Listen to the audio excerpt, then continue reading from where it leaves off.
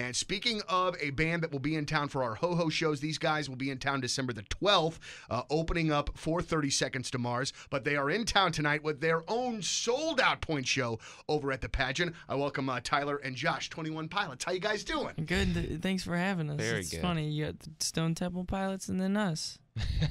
And I just realized that. Yeah, did you just realize? No, I really just did realize all that. kinds of pilots coming in there. Little slow, I'm a little behind. No, and I it's apologize. fine. No, I about loved this. it. They're our inspiration. Well, thank you guys for stopping by and bringing in the instruments to play for us. Yeah. You know, one of the things that I was curious about, and I had a chance to chat with you guys a little bit at Lollapalooza this year, Yeah. but when you guys first released Vessel, I guess is your major label debut, but technically, if I'm not mistaken, your third release, did you have expectations as to kind of what you wanted out of it? You know what I mean? Touring-wise, did you want the songs on the radio? Like, what were your expectations when the album was first released? Well, when you talk about releases before that first major label release, really what it is just writing songs and recording them in your basement and paying $30 to have them on iTunes, and then there's your worldwide distribution right there. But that doesn't mean anyone knows it exists. So I think that with this album and partnering with certain people who believed in the project, we were able to kind of put a little more jet fuel behind it. And truly, if you were to ask us, what's the goal? What's the point? You know, pun. But what are you trying to do? We really want as many people to hear our music as possible. And any artist who doesn't think that is probably lying to you. So Very cool, very cool. The album itself is tremendous. I mean, it's one of those things, man, start to finish. It's such a good album, and you got a lot of fans here at the radio station. So as far as, I want to talk about House of Gold specifically, that video is fantastic. Little twisted there. Whose idea was that, and where did that all come from? we worked with a director named Warren for that, and he came up with the whole idea of just the severed in half. And it's fun to think of cool ideas, but you got to make it.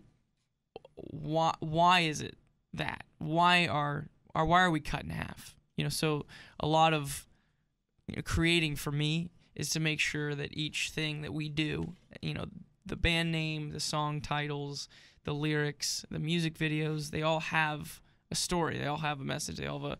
If you were to ask me what does that mean, I can answer that for you. So we love to make sure that each part of our artistry has a reason. And just a brief reason on the House of Gold music video. That song, House of Gold, which we're going to play for you soon, I wrote for my mom. And we all have those people in our lives where we would say, I would die for them, and it's actually pretty easy to say that you would die for somebody. The tough thing is living for them every day, and not to go on a preachy thing here, but like when I think of being a brother to 3 younger siblings, and a son to parents, it's hard to live for those people every day. It's easy to be like, yeah, I'd take a bullet for my sister. So then playing with the just living in between that limbo of living and dying for somebody. In this video, you kind of see us severed in half and barely staying alive and singing a song particularly to my mom. There's very few songs that we play, and I don't mean this as a slight to the other songs that we play, but there are very few songs that to me that strike me as beautiful. And House of Gold is one of those songs that to me is just a beautiful, well-written song. I mean, it's just fantastic. Well, thank you. There are very few DJs who strike me as beautiful. Oh, well, this is...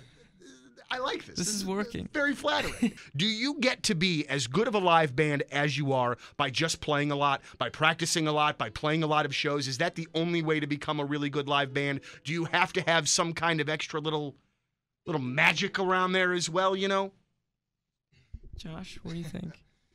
I think that both of us kind of like when we started playing music, we kind of just did it by ourselves.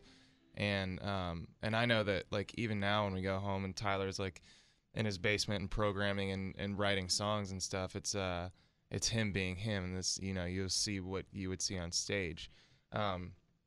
For me, as a drummer, I just kind of like go off in some dark room and play as hard as I can, and I think that if you're really passionate about playing and performing, then I think that's gonna come out when you're on stage, and And there's nothing that I mean, and also people can tell, I think, if you're like really acting, or if people know that you're really excited to be there and you're really excited to be playing.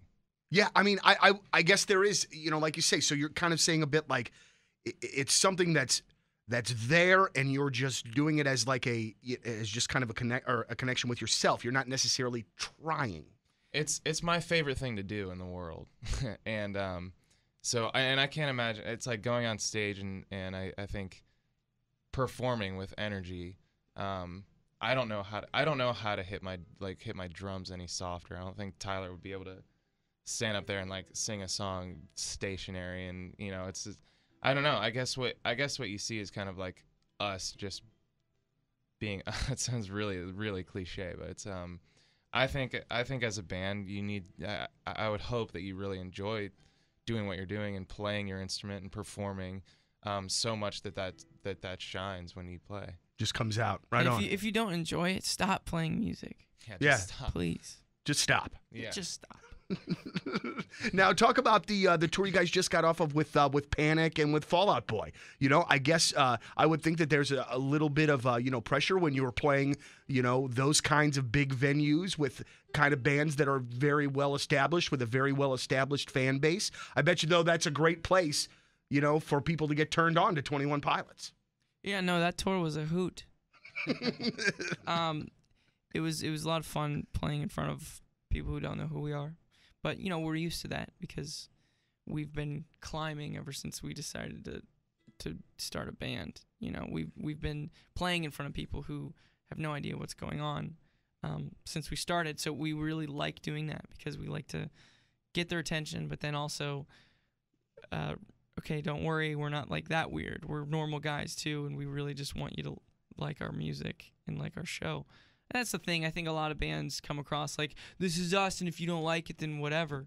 But I mean, why are you playing in front of them then? You want them to like you. It's almost a sin or so looked down on for anyone, or especially bands, to care about what other people think. It's like you just got to not care, and you just make your art and don't even get affected by whether or not people like it. Why are you making art if you're not going to share it with someone? Why are you trying to say something in a song if you're not trying to say it to anybody? So as an opening band on a tour, you kind of have to be like, this is us. We really want you to like us, but we're going to work for it. So that's how we approach that whole tour. Again, if you can't see them tonight because the show's sold out, it's cool. They're coming back December the 12th. Get tickets at 1057thepoint.com. I'll tell you what, and Lux can weigh in on this one as well, and I don't want to put you on the spot, man, but I think one of the cool parts about your band is if somebody asks me 21 Pilots sounds like, I don't know that I would be able to put the finger on it to say what it is that they sound like. That's why I got here early today, because I wanted to see this band, because I'm genuinely excited, which as a radio DJ, we see a lot of live musicians, we see a lot of live performances, but it's 21 Pilots Day. Absolutely. Nothing sounds like them, so if you missed tonight, I'm really sorry for you. Make sure you get your tickets to the Ho Ho Show. You will not want to miss them. Absolutely. Absolutely. There it is. Ringing endorsement from your afternoon lady. Thank you. Everybody. Guys, thank you so very much for your time. And, I just wish you guys the best of luck in future endeavors, man. And everything that you do, I wish you the very best of luck, because it seems like you guys are on the ground floor of something that's going to blow up to be really, really flipping big. And I just want to say thank you so much for the support here, because I know that maybe I'm supposed to say that, but I don't want that to get confused with how genuine I am about thanking you for playing our shows and liking weirder songs like what we got going on. So thank you so much. It's well done. The album is called Vessel. It's in stores right now. Again, you're able to see them December the 12th with 30 Seconds to Mars here at the Pageant, and I sure hope you're going to the show tonight. Tyler and Josh, I almost said 30 Seconds to Mars. 21 Pilots. Thank you guys. I'm Jared Leto. Thank you guys. Stone Temple Pilots. All right.